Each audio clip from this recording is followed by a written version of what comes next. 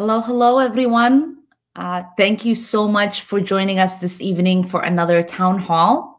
Sorry for the delay. We were just in committee doing markup. So finally done with that. And I'm really excited to be here with you all tonight to provide an update on the work that we've been doing in Washington and in Minnesota and answer some of your questions. I want to first start by sharing a little bit about what Congress is working on at the moment. Today, as it sits, the biggest item on our next COVID relief package is what we are undertaking, which is the 1.9 trillion American Recovery Plan that includes many of the core priorities that we've been fighting for. It will have $1,400 stimulus checks. There will be $350 billion for state and local municipalities. We will have an expansion of $400 unemployment benefits, $160 billion for contact tracing and vaccine, $130 billion for our schools so that they can safely reopen. We are going to expand the foreclosure moratorium until September 30th, provide an additional $30 billion in rental and utility aid, and provide $5 billion in housing for the homeless.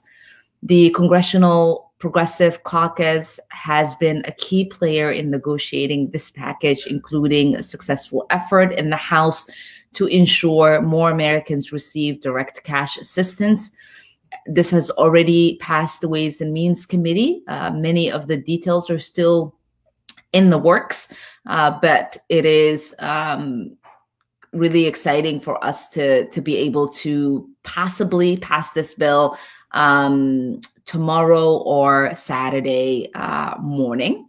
And it is a step forward, and we will be pushing for more stimulus packages in the next few months as well. And so this isn't just going to be the end of aid and resources that we will provide as we all collectively try to figure out how to deal during this pandemic and the financial crisis that many people are faced with. Today, we were also able to pass the Equality Act, which would provide anti-discrimination protection for the LGBTQ folks in our communities. It was a really exciting day to see the celebration and us take a step forward. It's protections that are already provided to Minnesotans, but many people across this country live in states where they don't have the kind of protections that our residents have in Minnesota. And so to pass the Equality Act and give that sort of opportunity for protection under the law against discrimination for everyone was really a joyous thing for us to be able to do. And I'm honored to have been a proud co-sponsor of the legislation and to have voted yes on that bill. Next week, we will be taking up the George Floyd Justice in Policing Act, which would address police misconduct, excessive force, and racial bias in policing. And then we are also going to vote on For the People Act, which is HR 1, which will include sweeping reforms to voting rights and democracy to ensure a stronger and more equitable system for all. And hopefully soon we are going to do one of our coffee and Quran conversations around some of the measures that are in HR 1. And so I hope you all join us and you're enjoying those conversations as we dig deeper into some of the policies that we are advocating for. And, many of our constituents are asking us to take up.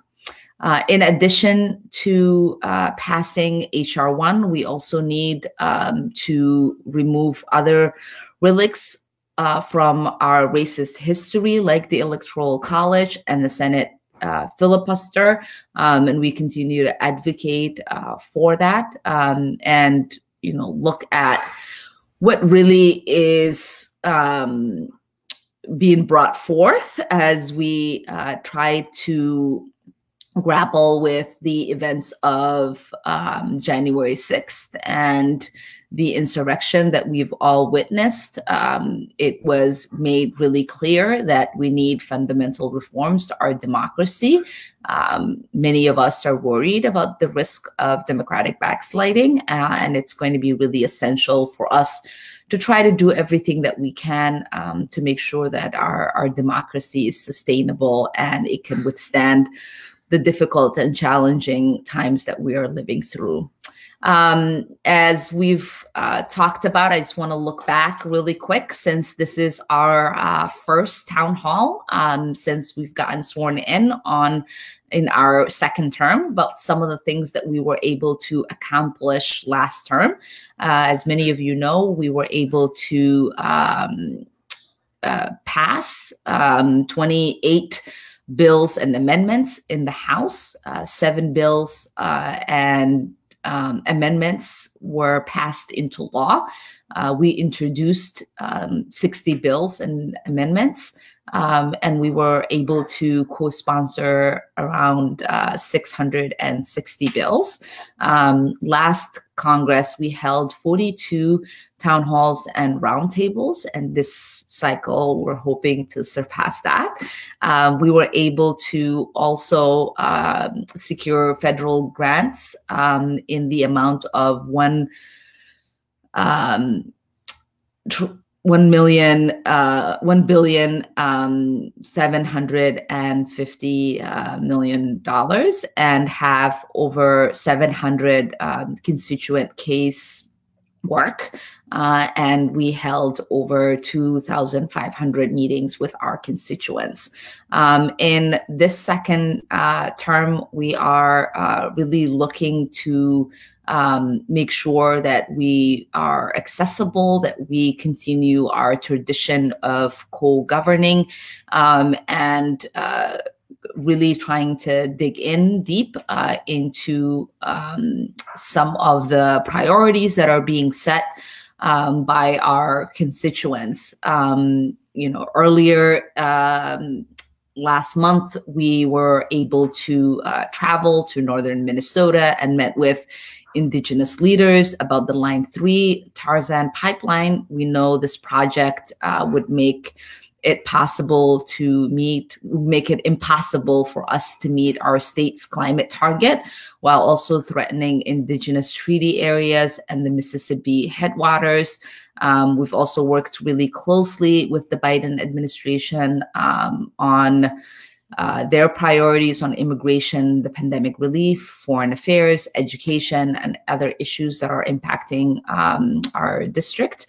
I was proud to join Senate Majority Leader Chuck Schumer and Senator Warren in advocating for a $50,000 cancellation of student debt to lessen the burden that so many of our constituents are dealing with in regards to student debt. We've also been leading the effort to try to make sure that the survival checks that that are part of this package are being processed in a reoccurring way, because we know that the financial burden that people are feeling is not a 1-month thing.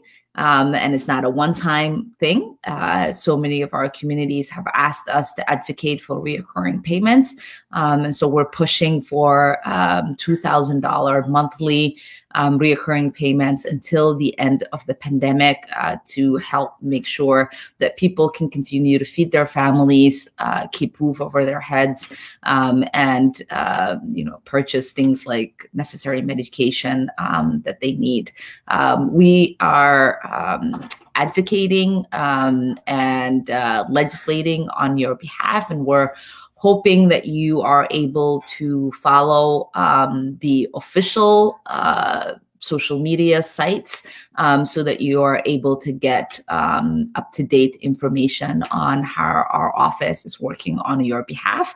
And if you have not signed on yet, you should sign on for our newsletters so that we can inform you that way as well.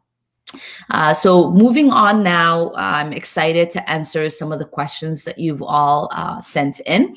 We received a lot of questions regarding the upcoming trial of Derek Chauvin.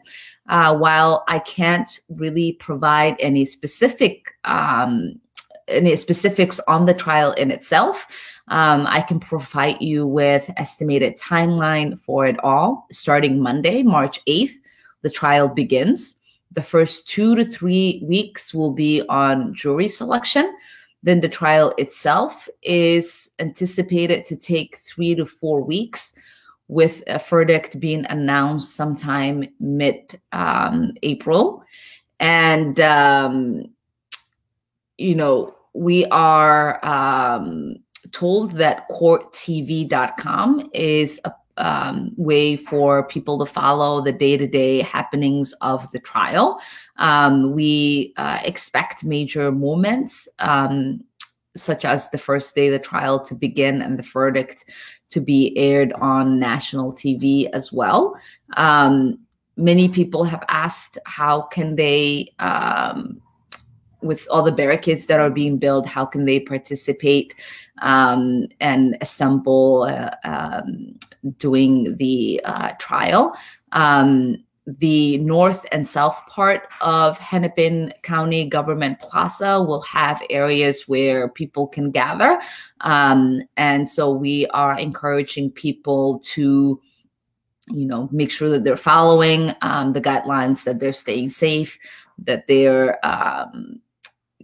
being informed, and we'll continue to push for your rights to be protected, and make sure that you have the access that you need in order to participate peacefully in protests if you wish to do so. Many of our constituents are also contacted us in regards to the helicopter noises over Minneapolis. This has been an ongoing thing for some time now. My office has been in touch with the city of Minneapolis and other agencies to get some clarity around this issue. I will be hosting a listening session on Tuesday, March 9th from 4 p.m. to 5 p.m.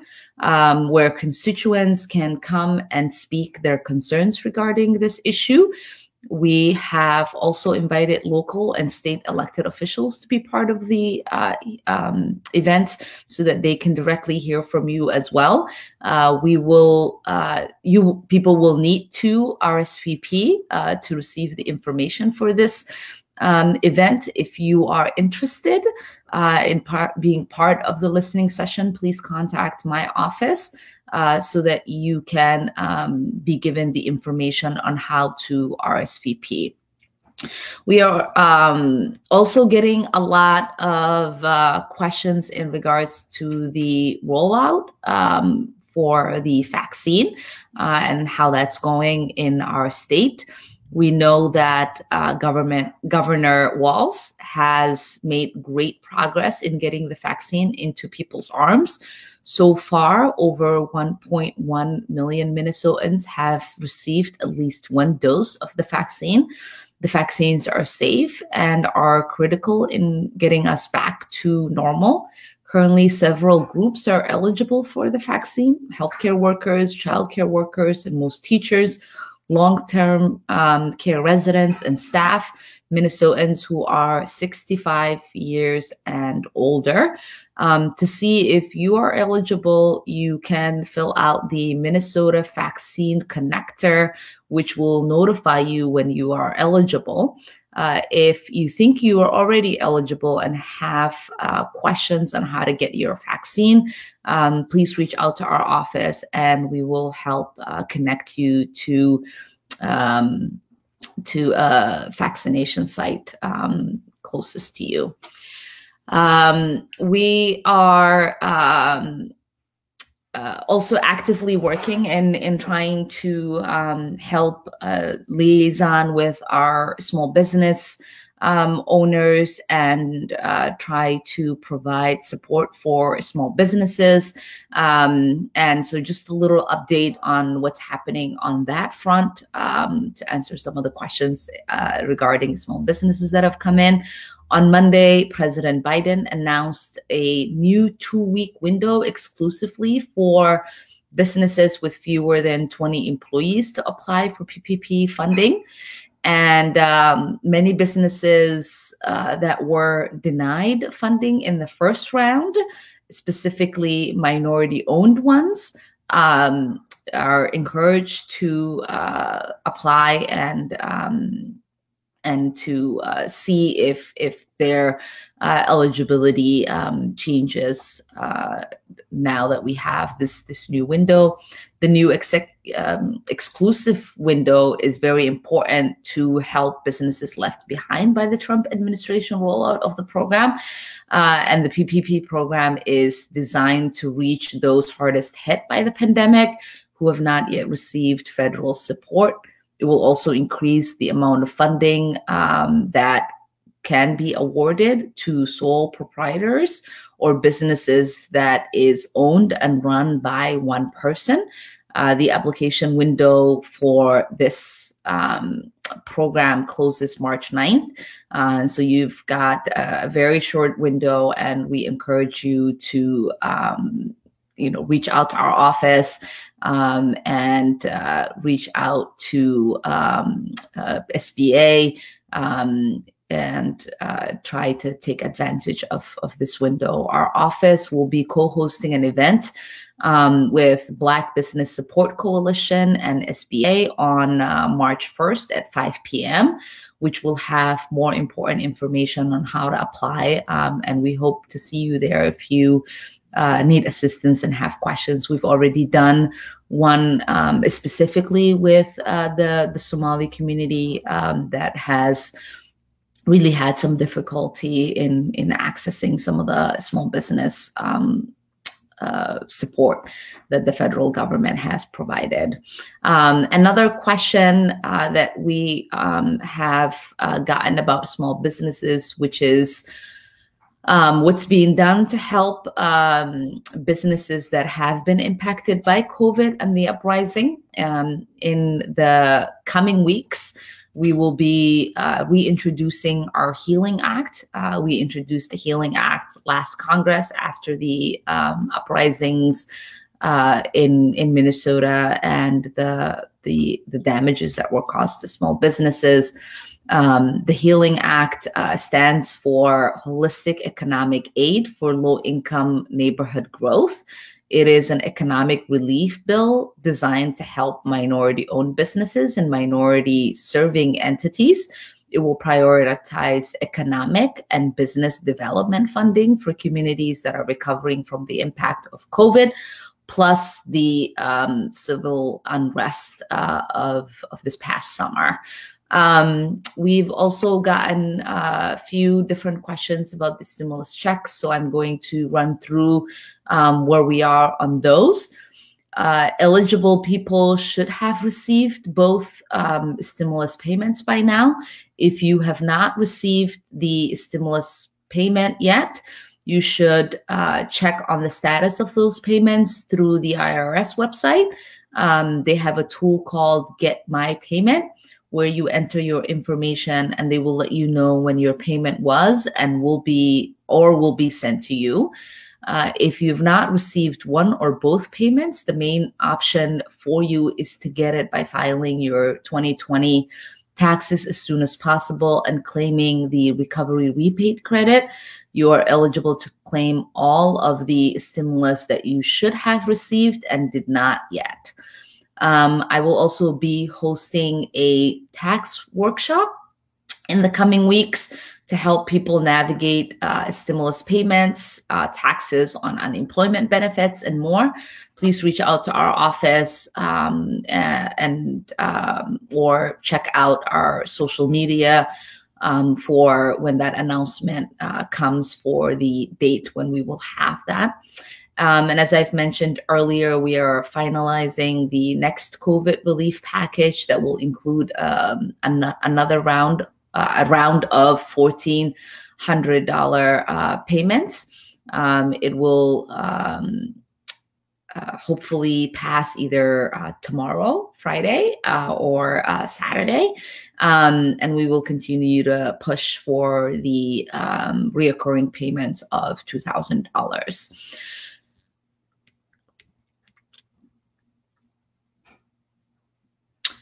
We've also gotten some questions on the eviction moratorium and student debt cancellation and reform.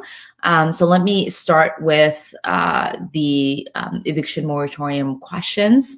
While a decision to extend the eviction moratorium past March 31st is a exciting one, and we feel relieved and hopeful that we can work on a long-term plan in trying to figure out what the plan is for our housing infrastructure. I know that many people have experienced delays in receiving federal housing assistance. It is clear that the short-term rental assistance and temporary eviction moratoriums are not sufficient to deal with the massive financial ruin caused by this pandemic. This is why complete suspension and forgiveness of rent and mortgages during COVID-19 has been one of my top priorities, and I'm hoping to reintroduce the Rent and Mortgage Cancellation Act as soon as possible. My office is also making some progress in our talks with Senate appropriators who are interested in helping us push funding within our bills that are included in the Homes for All Act that we also pushed for in the last Congress and hope to introduce again, which would make historic investment in our affordable housing stock. Another priority for us is trying to call for an acquisition fund and an anti-gentrification fund to be marked up in committees and possibly included in the reconciliation language of the bill that is being passed soon. And we are continuing to push again for a holistic way for us to address the housing crises of yesterday and the housing crisis of today and the possible, catastrophe to our housing infrastructure tomorrow if we do not systematically figure out a way to deal with it. In regards to the student debt cancellation and reform, as I've alluded to earlier, my colleagues in the House and in the Senate and I have reintroduced our resolution calling on Biden to cancel up to $50,000 of federal student debt through executive action. The president has committed to looking at canceling 10,000, but we know that that's not enough, and we will continue to push for 50,000. We are hopeful that the more organized we are and the more we collectively raise our voices, that cancellation will happen in the near future. This is one policy that I refuse to lose hope on, and will continue to push and hopefully see it find support with the administration soon.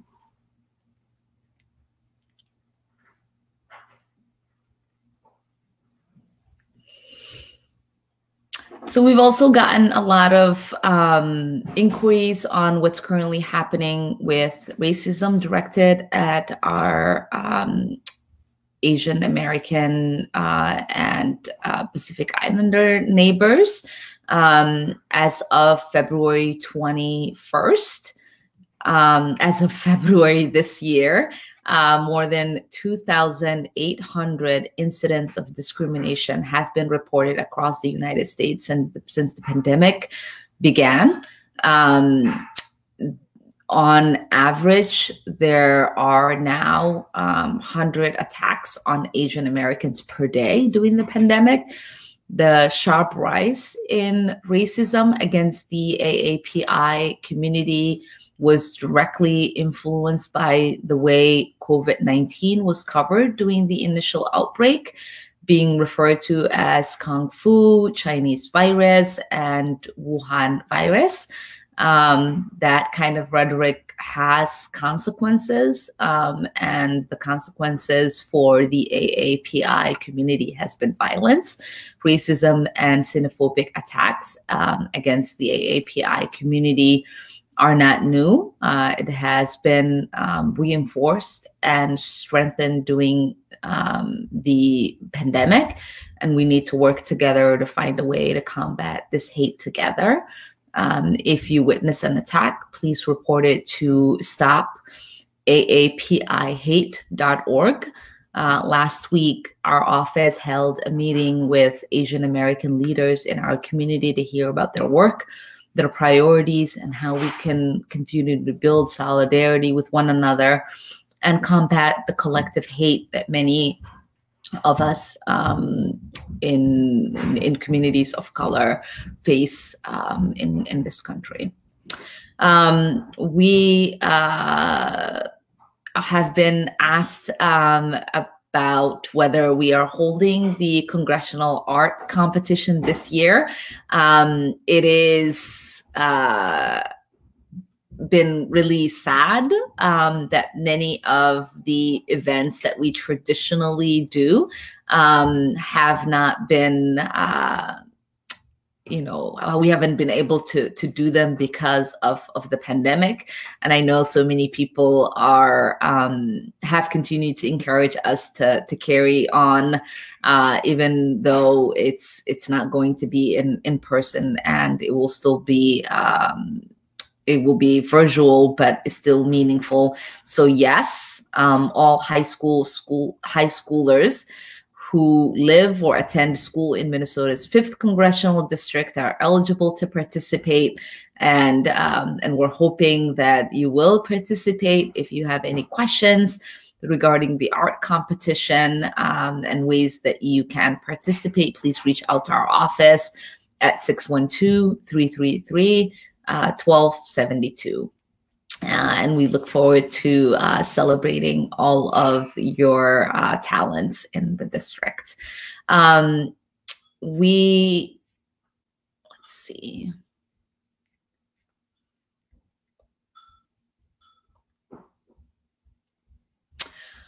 We've also been getting a lot of questions in regards to what's happening and what we are doing around Line 3. And I just wanted to sort of spend a little time and giving you all an update about the work that we've engaged in regards to Line 3. Over the last few weeks, we've devoted a substantial portion of our time in an effort to stop Line 3. I traveled to northern Minnesota to meet with Indigenous leaders about their struggle to maintain treaty rights. I wrote to President Biden asking him to act on Line 3 the way he did with Keystone XL. I have spoken with many journalists and news outlets about the environmental costs of the pipeline to our communities, as well as how deeply it threatens Indigenous communities. Recent reports from the Star Tribune and the Duluth News Tribune have confirmed many of our worst fears about the pipeline. The vast majority of the jobs are not going to Minnesotans. They are going to out-of-state workers to who increase the risk of COVID infections as they travel to our state. At least one worker has been killed doing the construction of Enbridge and forcing construction to happen at an unsafe speeds. That worker was run over by a forklift. Accident like this would never happen, but especially for projects that are touted over and over again as the safer alternative. Indigenous leaders repeatedly raised concerns on how Line 3 will increase threats to Indigenous women. At least 2 Line 3 workers were recently arrested after they've been caught in human trafficking sting. This is all on top of the known climate impacts and environmental disturbances. Every way you look at it, this project is really terrible for Minnesota, for the United States, and for the world. We must do everything that we can in stopping it. And so we, are going to continue to fight and stand with our Indigenous communities and stand against the catastrophe that's continuing to contribute to our climate crisis, and we hope you do that as well.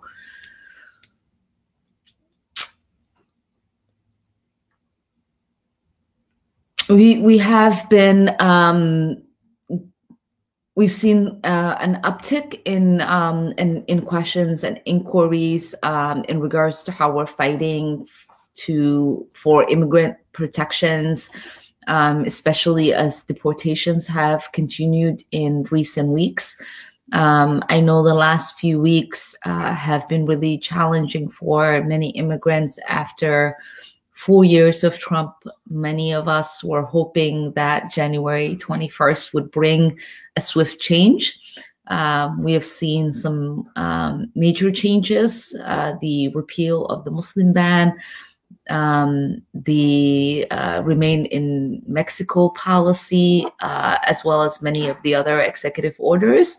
The Biden administration also released an immigration proposal that has some truly exciting provisions, most notably the pathway to citizenship for 11 million undocumented people. But while we've seen some incredible changes, we've also seen some parts of our system stay remarkably the same. I've spoken out against the new detention facility for children, as well as against the increased number of deportations. We need a real fundamental change to our immigration laws, including how we enforce them. The answer isn't more humane jails for children. There is really no such thing. The answer is to end the mass detentions of immigrants, refugees, and asylum seekers. In the coming weeks, we'll be working closely with my colleagues on immigration reform that recognizes our common humanity and hopefully force this administration to really fulfill the promise that they made in regards to having a just, humane immigration policy. We'll tackle a few more of the questions. I know that we are over time because of the fact that we were delayed because of committee work.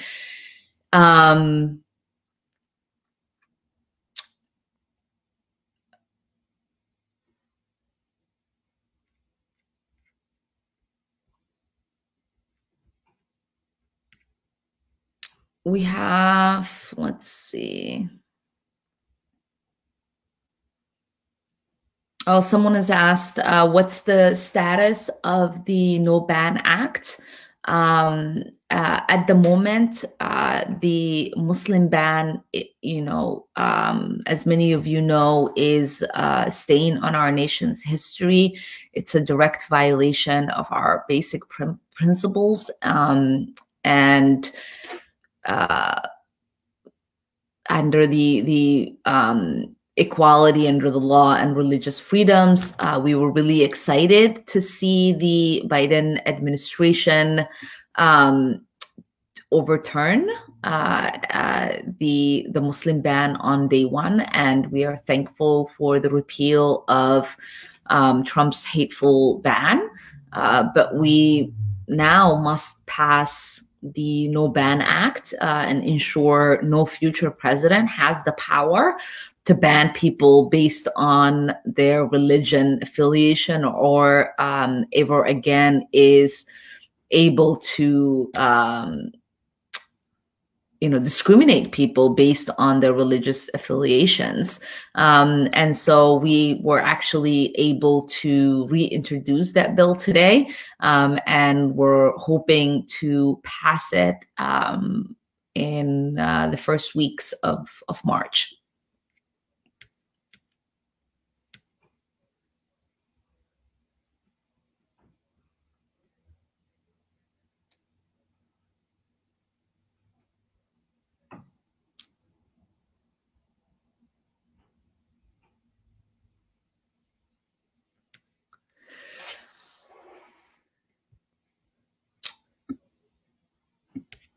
We have the next question is about what happened to the George Floyd Justice in Policing Act. It was passed in the last Congress in the House, and unfortunately it didn't pass in the Senate, and obviously it didn't get signed into law. And so we are taking it up again. So today we actually reintroduced the George Floyd Justice in Policing Act.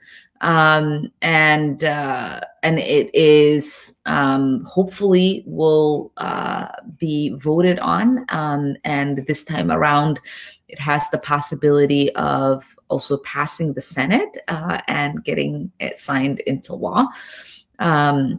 This is really an important first step in bringing real change to policing. It will eliminate qualified immunity for law enforcement, ban chokeholds, and mandate data collection on police encounters. So it is an exciting first step legislation that hopefully will provide support in that regard.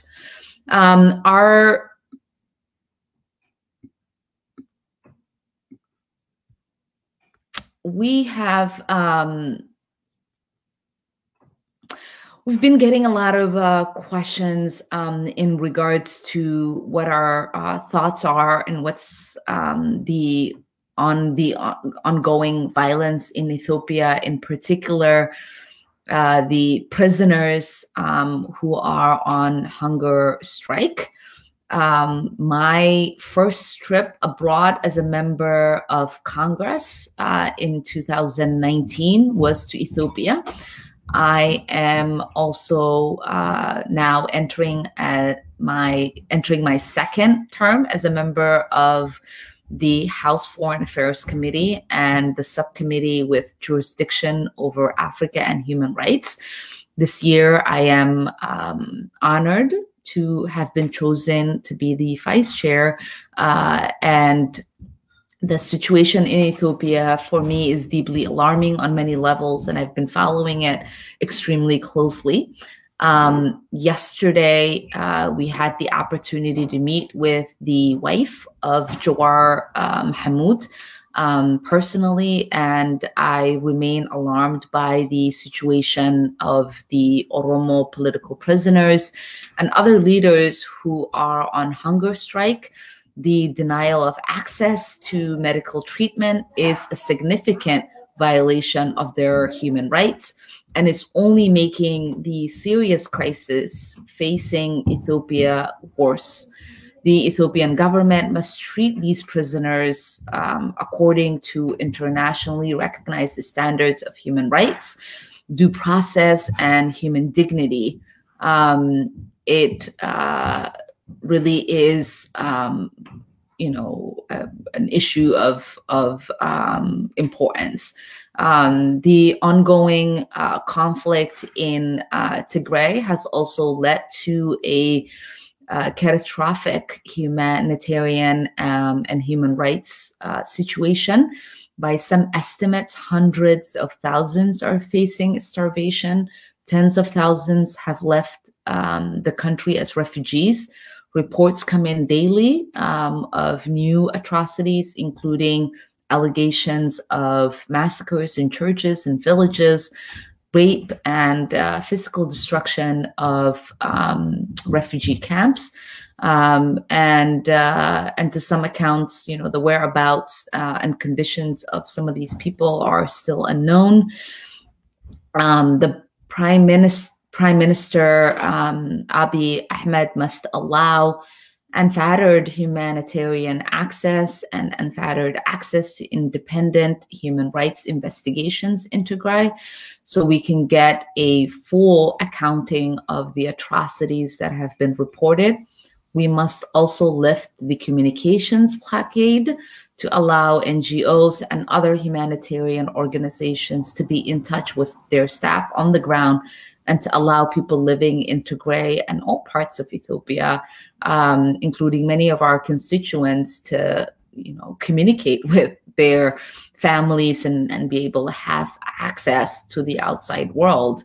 I am, I will continue to monitor and make sure that this tragedy that we see happening and unfolding in Ethiopia, that is really just heartbreaking to watch, comes to end. And we remain in close contact with the State Department, and look forward to calling for hearings on the Foreign Affairs Committee to fully account for what is taking place, and what our response is in regards to the situation.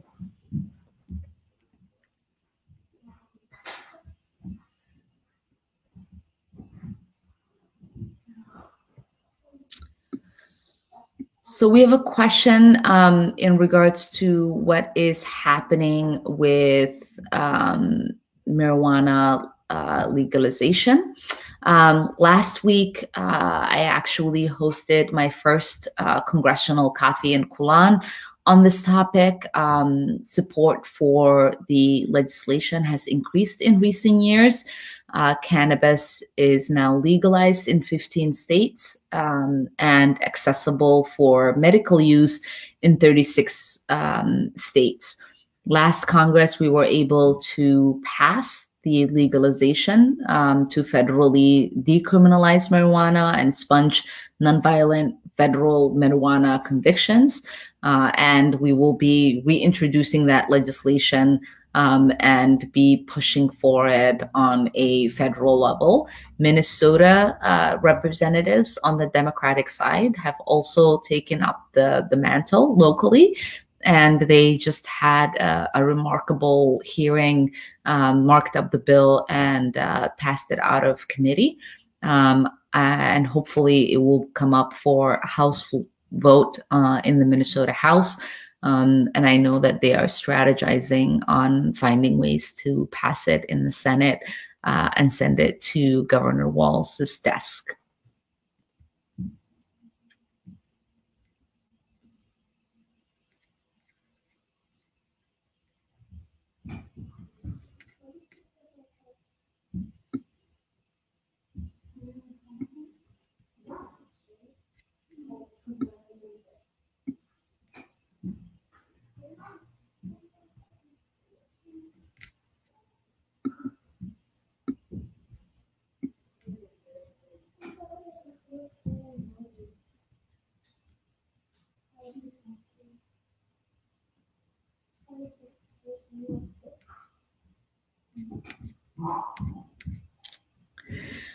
Okay.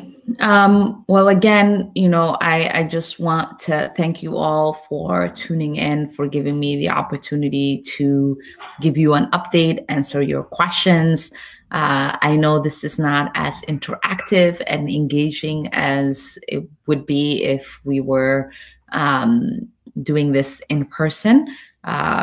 If you like the way that we are now doing our virtual town halls, please let us know.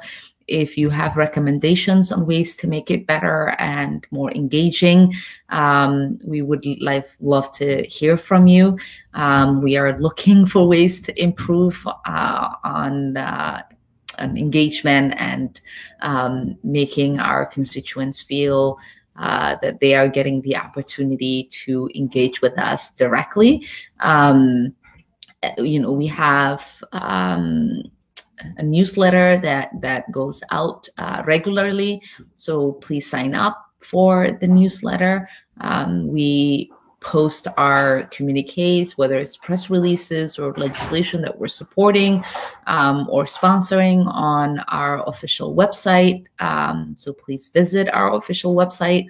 Our offices are closed because we're working virtually at the moment, but that still doesn't mean that we can't continue to serve and engage. So please call and schedule meetings, and we would love to engage with you in that regard. Thank you so much for spending your Thursday evening with us, and hopefully we'll see you at our next town hall. Thank you very much.